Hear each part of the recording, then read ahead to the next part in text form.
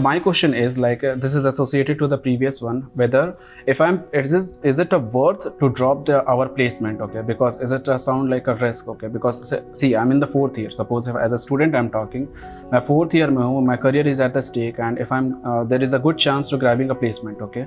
But I'm dropping my placement for the GATE examination, where you have already mentioned the success rate is only 10 to 15%, okay? So like, is it not a risk taking? Yeah, it's totally risk taking. That's why I'm saying that consider placement as a backup.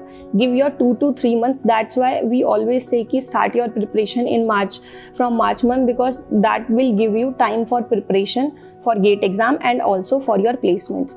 So if you will start in March, then you will have 2 to 3 months for your placements while companies coming to your college, and then you can prepare for both the things.